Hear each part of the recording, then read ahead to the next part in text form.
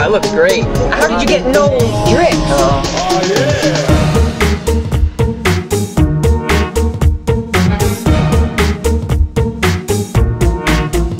I'm Shane Shear, and I got 4 HCCA 15, just the regular versions on two 11,000.1 Orion HCCAs. I got them wired to 2 ohm, series parallel, 2 each on 2 sets. I got 3 custom electric alternators, 2 320s, about 1,100 amps. This enclosure actually I built myself. It's a 2-to-1 according to the specs I did. The rear's tuned to 25, front's tuned to 40. It's series tuned port. This is my first stab at a 6th order, so I'd see how it worked. I got the SPL cartels for controlling bass through the RCAs. Yeah, the Atwood fans, I got the Turbo 4000 and 2 Turbo 3000s. You can find them on Amazon usually. And then the wire connectors I got that go into the inputs are actually just a 90-degree input. I put them on just to try and make it look good. I got a Rockford Fosgate punch that needs to be hooked up for the doors whenever I get another amp. I'm gonna have 2 8s, 4 4s, and 2 5 1/4s. The system really likes to get low, so.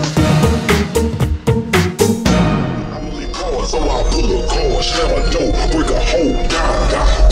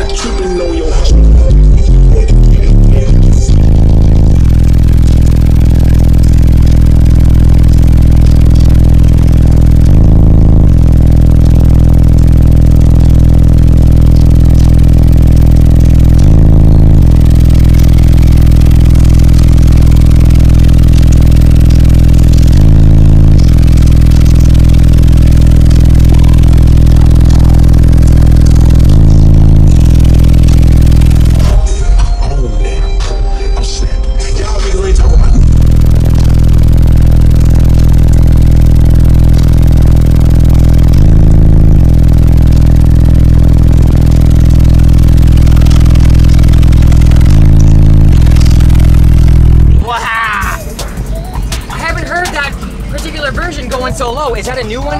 DJ Dirty Bass. DJ Dirty Bass. He's got a like 23 hertz. It's definitely getting low. You can definitely smell it now. Getting low and getting stinky, 2 of my favorite things. Well, kinda. We've all been there though, sitting inside a bass car like our buddy Shane's here, and next thing you know, what's that smell? The infamous voice coil stank. Oh boy, there's many different reasons for it, but sometimes you just can't avoid it. Mix together lots of power in voice coils, something's gonna end up smelling. Have you ever noticed how certain subs have their own unique type of smell? Like the good old Memphis Mojo or HDC4s?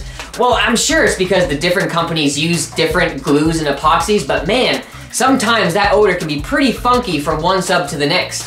So let's hop back into it, guys. Let's go and check out Cole Lohman's setup from Slamology 2018. This should be pretty cool. My name's Cole Lohman. I've got 6 SA12s on 3 cab 1600s. It's just a 4th order. I had Johnny Scully design it. Not quite a 2-to-1 ratio, and then just decided to do the wood stain, do birch, and then do some epoxy clear coat on it. But there wasn't quite enough room for 6 12s, so we did 3 on each side, just firing towards each other, kind of like a clamshell. Just got some Group 29 Odysseys, and door speakers, got incriminator components, and sundown full range 2.75s and 8 pillars. Yo, that's beautiful, man. I love it. But not as loud, so. That's all good, man. I can't wait.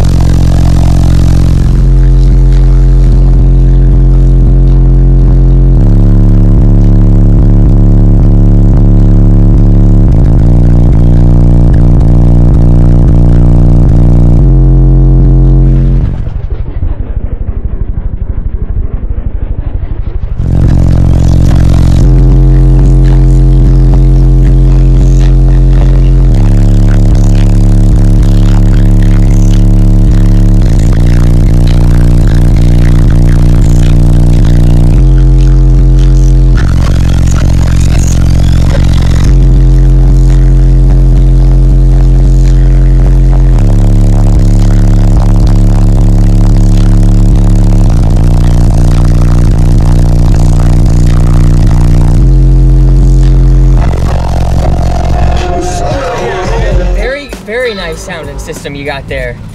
And that was put on by Jeezy. Obviously a world staple. Gotta have that at least once played on your sound system. Seems like she's doing pretty good. Nice, man. Yep, can't go wrong with the classics. And that's what it's all about. Enjoying your music without worrying about the equipment that you have. And I know obviously some people are always gonna hate on the little guy, but not me. You could have a world-class or a Walmart sound system for all I care.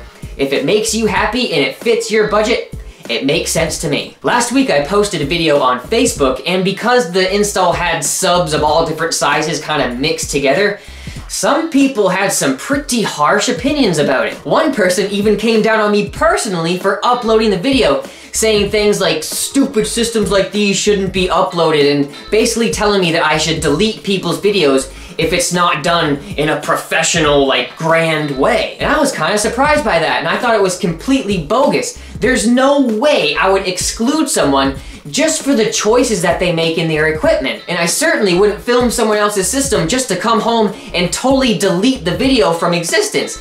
That would be pretty lame if you ask me. So bottom line, if you're happy with what you have, don't let other people on the internet convince you to spend more money than you can afford. This hobby is hugely based on personal preference. So if someone is forming an opinion about you solely based on what you buy, chances are that person probably wasn't worth your time in the first place. So with that said, if you do ever see me around your vehicle filming and you happen to have a small system, a single 8 or a single 12, and you're worried that, oh man, this isn't big enough to be on EXO's channels, absolutely not. I'm not that type of person. I am totally willing to spend time with you even if you don't have a world-class system.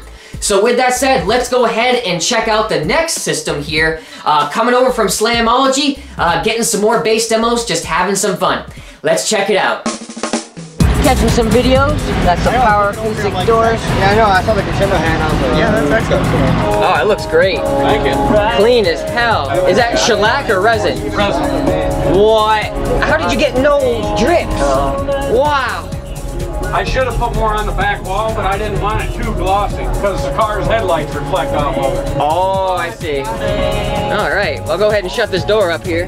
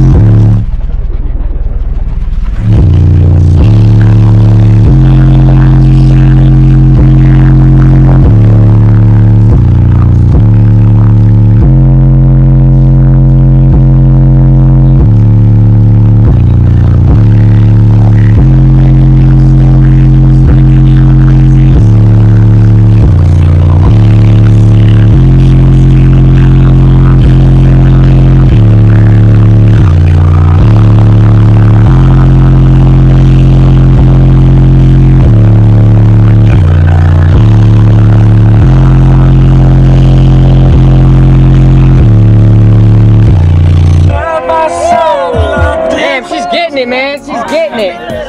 Woo! You did a great job on this build, man. Oh, thank you. That looks awesome. So shiny. Oh, I can see it coming through right there. Cold air. They work. Yep. That means take 2 gauge. Weird. Really? Those are older, aren't they? Oh yeah, they're like 10 years old. Which ones are those again? DDZ1. We're clamping like 6,300 out of them at half on. Wow. Each one. Well, I appreciate you jamming that for me, man. Oh yeah. Awesome. Thanks for doing video. Yeah. Making videos is definitely one of my biggest passions. And having such a supportive group of people like all the bass heads we met in this video just makes attending shows better and better, and the systems are getting bigger and bigger. It's unreal. And if you ask me, it's only a matter of time before the United States is on the same level with other areas in the world that are just so advanced in this hobby of car audio. So with you guys' help supporting the EXO channels, slap some likes, slap some comments, engaging with the channel always helps, and our supporters on Patreon always makes a huge difference. So thank you for watching these videos. Much more DIY projects coming in the mix. I've just gotta fix my garage, guys. There's so much mold. And I will be doing an update video on that of how much water has infiltrated the EXO headquarters, man. Oh, it's not fun. It's not fun. But until the next video, I will talk to you then. EXO signing out.